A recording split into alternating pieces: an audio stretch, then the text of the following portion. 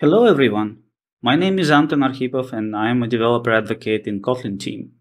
In this presentation, I will talk about static analysis for Kotlin. Kotlin is a language that a lot of developers love.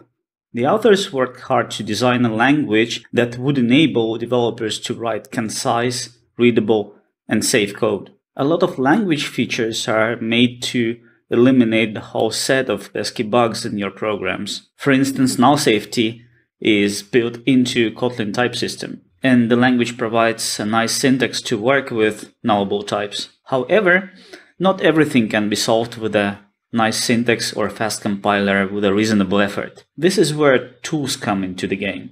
We as tool makers, of course, have been focused on the IDE support for the most part. And I hope you noticed that the Kotlin plugin performance improved by a lot lately.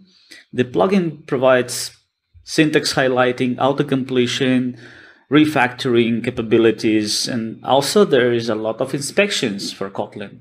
Inspections make the IDE more intelligent.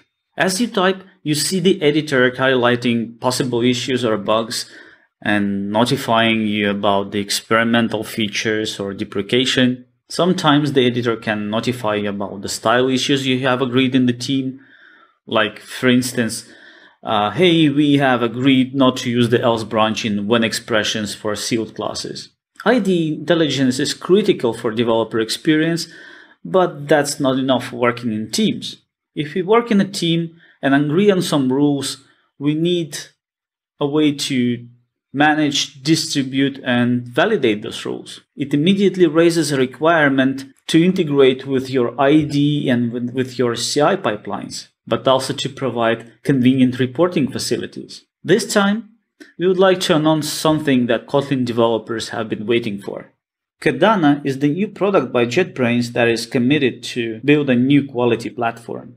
It integrates with your CI and with your IDE to streamline the development process. The solution consists of a dashboard, linters, and the IDE plugin. Let me show you a quick demo on how to get started with Qodana for your Kotlin project.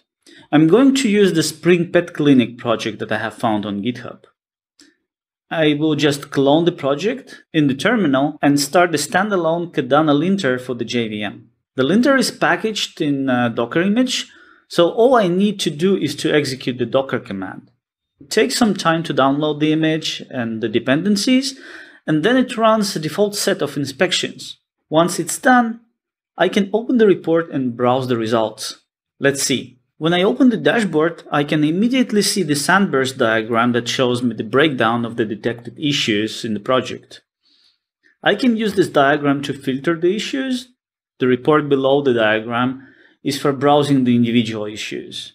From there, I can navigate to the same location in my IDE or to the Git repository. And in addition, I can apply some more filtering. To open the correct code location in the IDE, you need to install the Qodana IDE plugin that you can find on the IntelliJ IDEA plugins marketplace. Let's see what else we can find in the Qodana dashboard. In real projects, there are always some issues that we know exist, but we won't do anything about them. Filtering those issues one by one is kind of annoying and gets in the way when we inspect the report. We can move this list of known issues to a baseline. In the dashboard, there is a tab called Technical Depth. This is where the baseline is going to stay. The next runs are then compared to that baseline. This helps in the situations when you have no possibility to fix the old problems, but you would like to prevent the appearance of the new issues. The third tab that we can see on the dashboard is where you can configure the inspections. You can locate any inspection in the list. These changes are then reflected in the Qodana YAML configuration file that you have to refresh in your project after you made the changes. Until now, I worked with the inspections that are grouped into Qodana profiles and supplied with the linter. But how do I make the configuration match with the set of inspections that I see in my IDE? When we edit the inspections list in IntelliJ IDEA, the configuration for those is stored in the .idea inspection profiles folder. Using the Qodana.yaml file, we can actually point to a specific profile by providing the path or the profile name. And then Qodana linter will use that profile from your project to actually run the inspections. However, when I run the checks with the new configuration, even in this small project, I ended up with tons of issues in the report. Obviously, I can use the filters in the Qodana dashboard to figure out what's important for me and what's not, but I think there is a better way to cope with this. Qodana runs the set of inspections that are enabled with the profile I have supplied. It means that if I run all the inspections in the IDE, I will get the same result, and then I can edit the inspection profile according to my needs. For this project, I decided that I will keep only the issues that are related to the server side.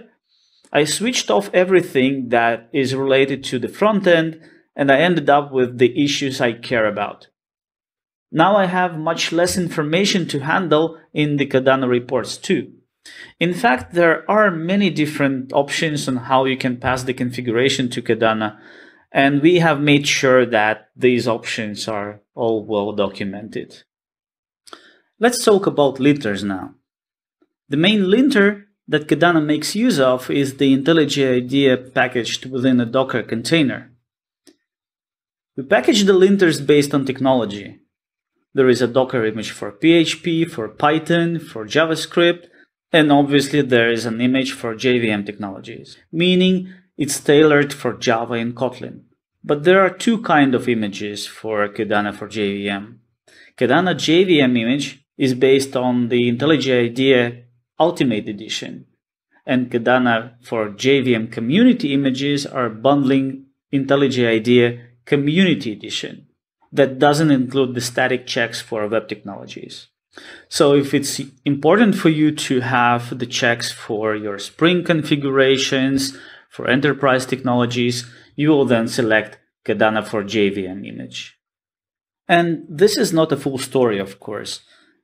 It's not enough to have a standalone linter.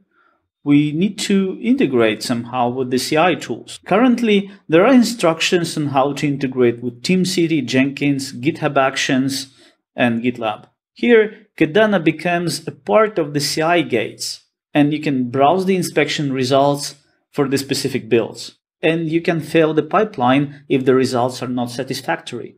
To get a feel of what it looks like and play with the inspection results, you can log as a guest into TeamCity Cloud instance for Qodana, where we run the inspections for various open source projects.